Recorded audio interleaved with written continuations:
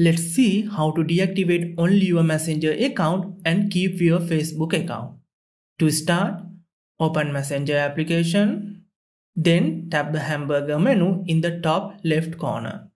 Then tap the setting icon next to your name. After, scroll down and tap Account Settings.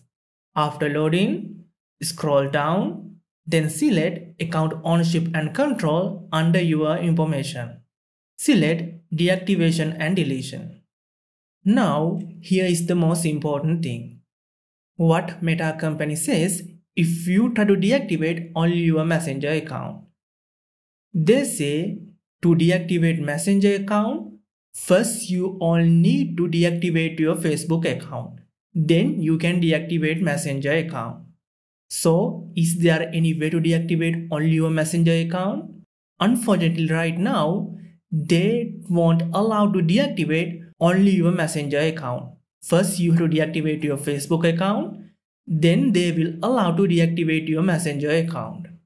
But I will show you another 3 optional way to deactivate your Facebook account. These are not legit, but you can try it out. As the first option, you can log out of your account from Messenger application. Then you can clear the data and cache of the application. Then you can't find any account. As the final option, you can uninstall the application. As well as if you want to know how to deactivate Facebook and Messenger, you can find the full video link in the description. So the easiest way to fix this problem, you can uninstall the application. Take a long press on the application. In the pop-up window, select uninstall. For the second method, you can log out or delete your Messenger account from your device. To start, open Messenger application, tap your profile icon, scroll down and tap Switch Accounts. Here you can see all your accounts. To remove an account, swipe right on that account, then tap the dustbin icon.